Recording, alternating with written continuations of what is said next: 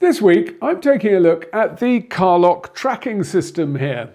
It's mainly a way of tracking your car if it gets nicked, but it could be quite a good way to check whether Mrs. G is spending too much time with the tennis coach, or to make sure that your teenager isn't driving like a maniac. Come to think of it, any teenagers watching this, you could use it to track your parents, so you'll know when they're on the way home.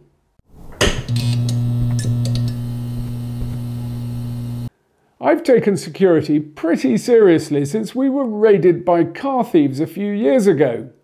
They bashed down the door, grabbed the car keys and drove off into the night.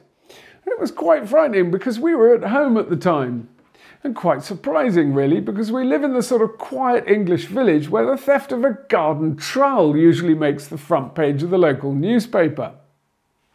Anyway, we've gone the whole hog and fitted extra robust security locks, security lighting and CCTV. And when I bought my last car, I ticked the option to include a Vodafone car tracker.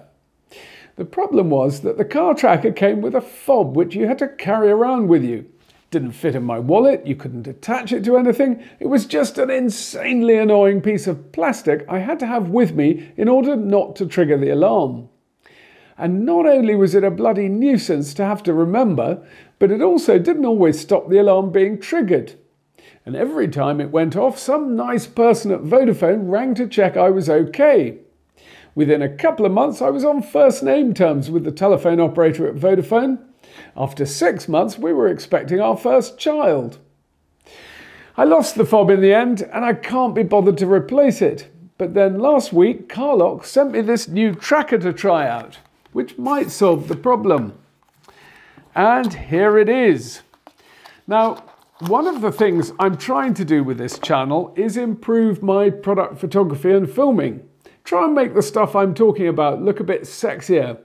I've ordered some seriously impressive filming gadgetry which should help with that. But I tell you what, even with all the filming gadgetry in the world, I'm going to struggle to make this one look interesting. It's a small black box. It's actually blindingly simple to use this thing.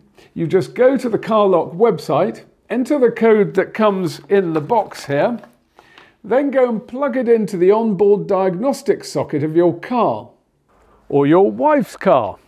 Now the OBD socket is usually found under the steering wheel in the footwell somewhere. The problem with this car is that if I were to stick the tracker here straight into the OBD socket there, it would stick out like a sore thumb. But luckily the company sells this extension cord which you plug in there and you can just feed it round the back. I've taken the cover off here, so just plug it in there. And then CarLock says you just need to go for a short drive to get it all working. Now they say that this thing will normally be up and running in about 5 minutes, but it can take up to 24 hours before it starts sending location data. They also say that in the first couple of days you can experience delays in the location updates whilst the system settles down. Once you've installed the tracker, the next thing is to download the CarLock app. Now, CarLock tells me that it gets asked all the time about the difference between a tracker and the Apple AirTag. So for the purposes of this demonstration, I've bought one of those too, and I've popped it in the glove department in the car. So now Mrs. G is bugged to within an inch of her life. And all we have to do is wait until she heads off. Ah, there she goes. You'll note I've deployed the drone too. You can never be too careful. Now let's see what the app shows. There we go. Mrs. G has arrived at the supermarket. If I switch to the Apple AirTag, that too is showing that the car is in the car park at Sainsbury's. But there are some important differences. The AirTag here doesn't keep any tracking information. It just tells you where the tag was last seen by an iPhone. And more importantly, the AirTag is actually reliant on being seen by an iPhone, and if there are none within a few hundred feet, it can't tell you where it is. Now that might not be a problem in a big city where there are lots of iPhones milling about, but in the countryside you could be waiting hours or even days for a location update. The CarLock, on the other hand, sends the data via the mobile phone network, so as long as there's a signal, it'll work. Lastly, in order to prevent their use as tracking devices, Apple AirTags here warn iPhone users that they're near a tag. So really, these AirTags are only helpful for locating lost things, and even then, I think the Tile Key Finder works rather better. I'll put a link to my review of the Tile Key Finder up there. Or is it up there? I forget which. Ah, there we go. It looks like my wife's on the move again, and it's updating the position about every minute or so. And look, she's halfway home and the AirTag still thinks it's in the supermarket. So, all in all, I was really impressed with how easy the CarLock is to set up and install, and how well it works as a tracking device. As a security device, though, it's flawed by the ease with which a thief could find and disable it.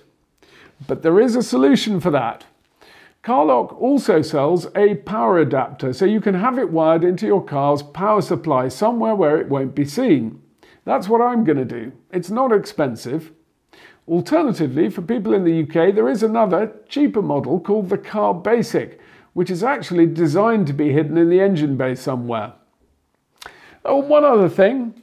The alerts this thing sends are not overly intrusive. It's not like being rung by Vodafone and asked for your password every time you get in the car. And you can configure which alerts you want to get. But if you want, you can also buy a CarLock Bluetooth tag, stick it in your car, and that'll disarm the alerts when it's you behind the wheel. Price-wise, this is not expensive to install, and the annual subscription is less than I was paying to be annoyed by Vodafone. So I think it's a bargain. Still, if you want a few quid off, CarLock is offering 10% off for anyone who's watched this review. I'll put the details and a link in the description below. If you know anyone who needs to keep tabs on their wife, or their husband, or their child, or a parent, you might like to share this film. Otherwise, till the next time, I've been Arlo Guthrie. Bye-bye.